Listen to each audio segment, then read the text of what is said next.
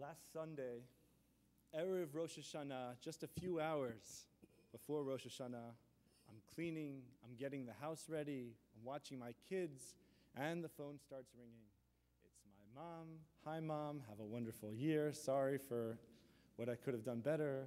Dad, great to hear from you. Oh, I just missed a call from my best friend from when I was a teenager, and we haven't really talked, and that was going to be our one chance. And then I get a call from Ari. Ari, the best man at my wedding, my college roommate, my best friend, he calls me. And so I pick up the phone, and we're talking, and he's got little kids, and he's telling me all about the chicken pesto that he's making and all the delightful foods he's making for the Chag. And then he says, Feivel. And I said, yeah. And he goes, yesterday I did 10 pull-ups. Okay. And I said, truth is, I don't think I could do 10 pull-ups nowadays. He goes, don't you remember?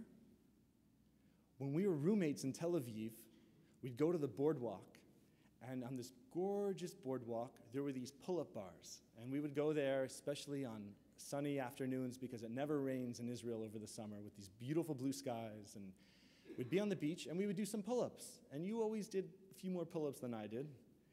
And I'd completely forgotten this. And he'd been working really hard, working out. He lost a ton of weight. He's looking better than ever. And then I paused, and I said, you know what, Ari? I'm working here as a rabbi. I'm thinking about the high holidays, and I'm so inspired to change. But how'd you actually do it? How did you make this change happen? And Ari says to me, well, I'll tell you. I had a plan.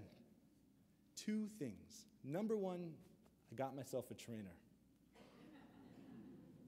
And we met regularly, and he pushed me, and we worked out. And number 2, my boss here at NBC Studios at 30 Rock, my boss was using the same trainer, and so my boss was accommodating and understood and supportive of this process. And if there was an early morning meeting, he'd make sure it was okay if I came 15 minutes late to make the workout.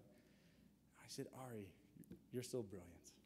And it worked. It really worked. Well, I said goodbye, and as I hung up the phone, I realized what Ari mentioned is actually the advice of the rabbis from 2,000 years ago. The rabbis in the Mishnah, in the oral teachings, in Pirkei Avot, they say something brilliantly simple. They say, in the name of Joshua, the son of Parachia, he used to say, he apparently would say this all the time. He'd go around reminding people, Aseh lecha rav, make for yourself a rabbi, make for yourself a mentor, a trainer, a coach. 2, koneh lecha chaver, buy yourself a friend, acquire for yourself a friend. And number 3, give everyone the benefit of the doubt. And I realized this insightful rabbinic teaching is in many ways so pertinent to this time of year. So, with your permission, I'd like to delve into this. Make for yourself a rabbi. Make for yourself a mentor. What does that mean? It means that when I look at this room, I see dozens and scores of mentors that I can learn from. And it means not hire, not go study under somebody, but you can turn anybody into a teacher. You can learn from them. So much so that Maimonides points out, it says the word make. It says make, like Oseh Shalom, God who makes peace in the high heaven. Make someone into a teacher. And Maimonides goes on to say, the teacher doesn't have to have an IQ of 184. The teacher doesn't have to be the number 1 tennis coach in the world. You can find someone even on your own level who's also a 4.0 tennis player, right? And you can play with them, and the 2 of you together can grow, as the rabbis teach. When 2 scholars study together, they both become sharpened, even if they're both at the same exact level. 2, acquire for yourself a friend. Buy yourself a friend? What does that mean? I understand this to mean invest Invest in a friend.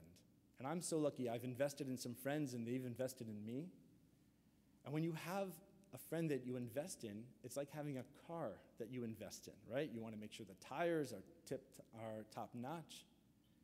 It's like having a tool, a motorcycle, whatever it may be, that you want to be in top form because you need to trust it. You need to be able to rely upon it. And when you have a friend, a colleague, somebody that you can turn to who's going to be supportive and you can rely on, that is going to help you achieve where you want to go and who you want to be. 3, give everyone the benefit of the doubt. Everyone the benefit of the doubt. Well, imagine if we had a community where people really gave each other the benefit of the doubt. I've worked a lot with teenagers in particular, and I would bring them to Israel, and we'd have a fantastic 8 weeks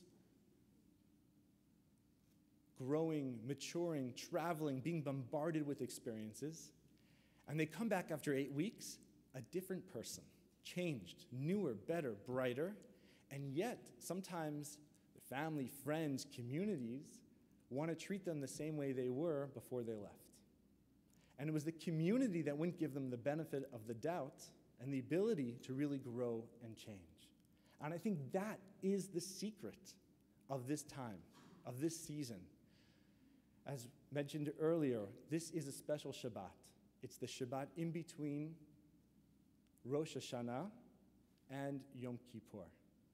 It's called Shabbat Shuvah, the Sabbath of repentance. And there are 10 days, as Rosh Hashanah is on the 1st of the month of Tishrei, and Yom Kippur is on the 10th of the month. That gives us 10 days to grow. And if we're all doing it together, it means hopefully we'll give each other opportunity and space to grow. You're not doing it alone. Oh, I really want to stop speaking Lashon Hara. I want to stop speaking negative words about others. Well, instead of someone saying, come on, why are you acting that way? They say, oh, right on. And they'll be supportive. And we do it as a community. I want to share with you some beautiful words by Rabbi Alan Liu. This is what he says. Get this. For 10 days, the gates are open and the world is fluid. For 10 days, transformation is within our grasp. For 10 days, we can imagine ourselves not as fixed and immutable beings, even if it doesn't manifest itself right away. The 10 days of tshuva, these days of awe, Aseret Yemei Tshuva, are days of renewal, days when we are not only concerned with change and transformation, but also with reinvigorating, refreshing, and reimagining our lives. Days when we are obliged to ask ourselves a number of difficult questions. Well, last week, after the incredible Rosh Hashanah experience we had here, my wife and I had a chance to walk. Remember, the weather was beautiful and almost inviting to go on a walk, so we went on a walk, and we started asking ourselves some of these questions. We started thinking about giving and giving back, and where do we give? We also started thinking about birthdays. My dad's birthday is tomorrow. I think my wife was subtly hinting that her birthday's coming up, so I wouldn't forget. And we started working together, planning together. Maybe birthday gifts will be donations to a person's favorite charity. Okay, it's a start, but it's a plan. It's more than a resolution. It's a plan. And so I want to end with this thought. If someone asks you, how was Rosh Hashanah? Of course, you're going to say it was magical, phenomenal, inspiring, the words, the iyunim, the music, the community. But I hope you might answer this. When someone says to you, how was your Rosh Hashanah this year, 5776? You'll say, I don't know yet. I don't know yet. Come back to me in 6 months after I've implemented my plan, and then I'll tell you how amazing my Rosh Hashanah was. Shabbat Shalom.